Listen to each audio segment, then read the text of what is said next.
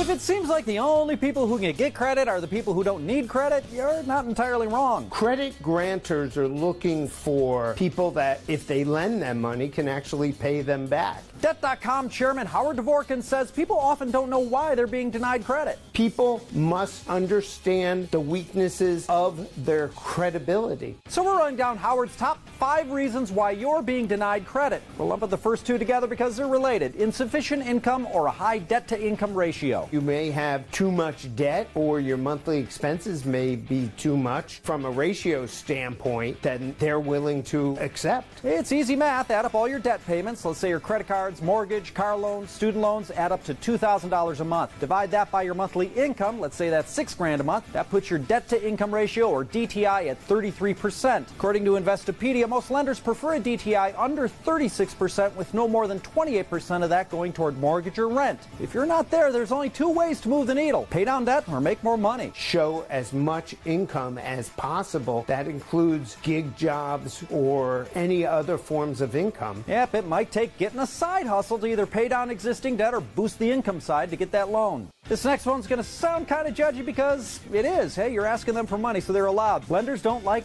job hopping. Any creditor is looking for stability. Working at the same job for a number of years, that you're not bouncing every 6 months to a new job, that employment history is key. While we're at it, apartment hopping is also frowned upon. Where you live, if you've been in the same house for years at a time, is a good indication that you're a solid citizen and that you deserve to be extended credit. Next, and this was a new one to me, try to avoid repeat applications. Every time you apply, it dings your credit by 4 points. So if you apply to 5 different creditors, that's 20 points that your score just dropped in one day. So you have to be very careful. Credit cards are profit centers for lenders, and they want to get as much product on the market as possible. So you're applying for the University of Michigan card. What you don't know is Capital One is behind that credit card, and you may have just applied for Capital One credit. So check the fine print so you're not burning through precious points on your credit score hitting up the same back-end bank or lender over and over again. Finally, and this is more common than you think, you might get denied because your credit report's not up to date. A late payment that occurred 10 years ago may still be on your credit report, but the statute of limitations is only 7 years. Just fire up your browser and go to annualcreditreport.com and make sure that your credit report is accurate. And if it isn't, there are laws that allow the consumer to dispute information. You can find sample dispute letters on the Federal Trade Commission website.